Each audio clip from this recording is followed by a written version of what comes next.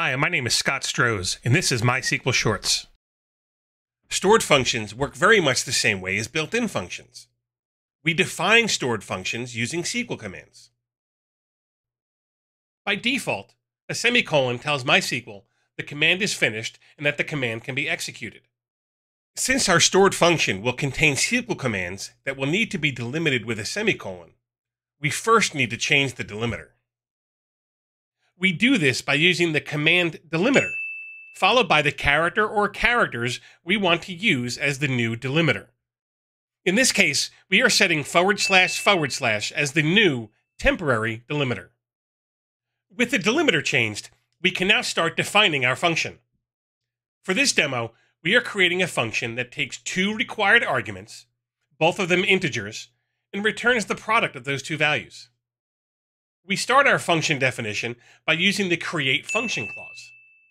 We give the function a name. In this case, it is multiply_ints. And then we define the arguments the function will accept. Here we name them num1 and num2 respectively, and tell MySQL they both should be the int data type. Next, we define what kind of value will be returned when our function is called. In this case, we return the int data type.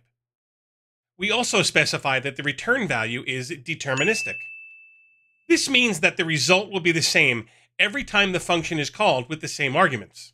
Some examples of non-deterministic functions are the built-in functions rand and uuid.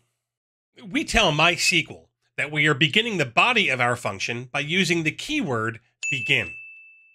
On the next line, we declare a variable named result and set it to the data type int. Then, we set the value of the result variable to the two arguments multiplied together. The last part of our body is the return statement. Here, we return the variable result.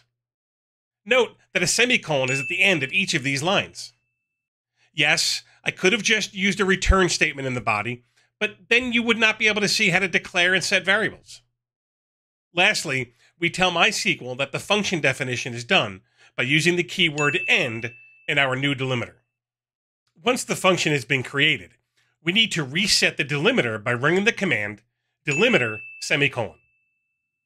We can now use this function as we would any other MySQL function.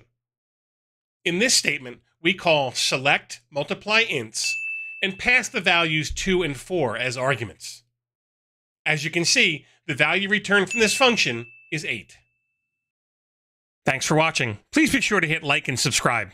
Also, there'll be a link in the description for any code or files we used during this video.